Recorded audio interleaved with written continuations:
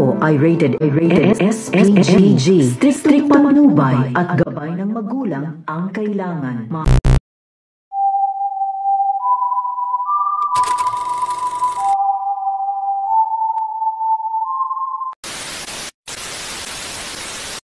Hello everyone! Welcome back to our video. Hello everyone! I'm back. My name is Christian A. Ibanez. Hello everyone, I'm back. Jamaris Panagua. Hello! Your girl is back! My name is Colleen Iris C. Torticilia.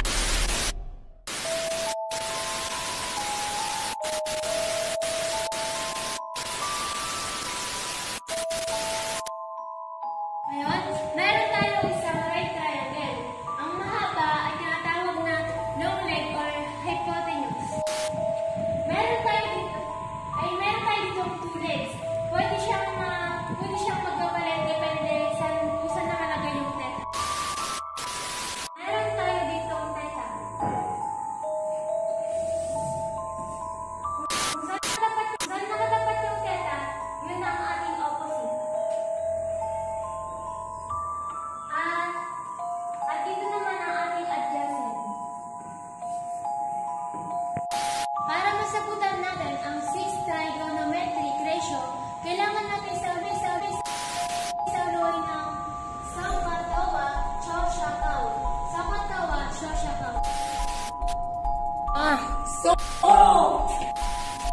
Ano nga ba ang ibig sabihin ng Soh Cah Toa, Cho Sha Cao? Sine, cosine, tangent, cosecant, secant, cotangent.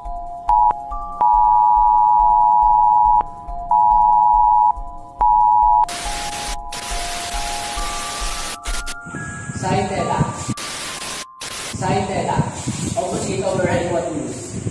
Cosine theta, adjacent over hypotenuse. Tangent theta, opposite over adjacent. Cosecant theta, hypotenuse over opposite. Secant theta equals hypotenuse over adjacent. Cotangent theta, adjacent over opposite.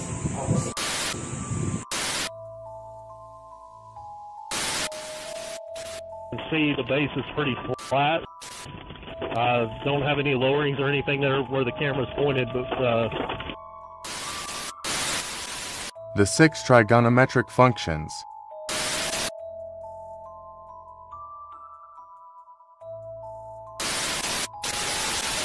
Pythagorean theorem. C squared is equal to A squared plus B squared. C squared is equal to 3 squared plus 4 squared.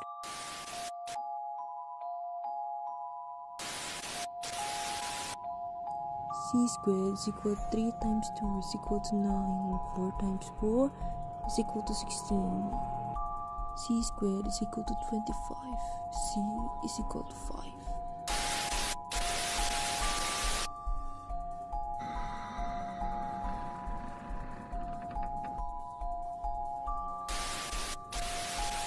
The county and the entire I-35 corridor. That is a tornado watch until 1 a.m.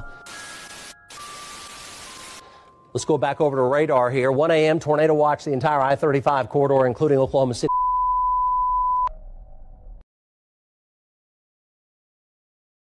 Naman tayo sa part na to.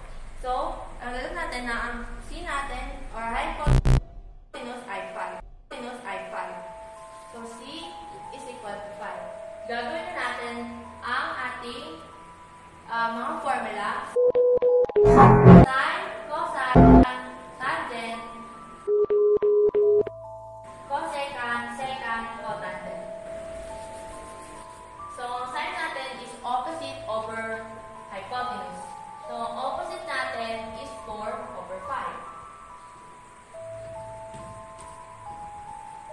Tapos, Who are you? ang cosine natin is adjacent over hypotenuse. Ang adjacent natin is 3 at ang hypotenuse natin ay 5. So therefore, this is 3 over 5.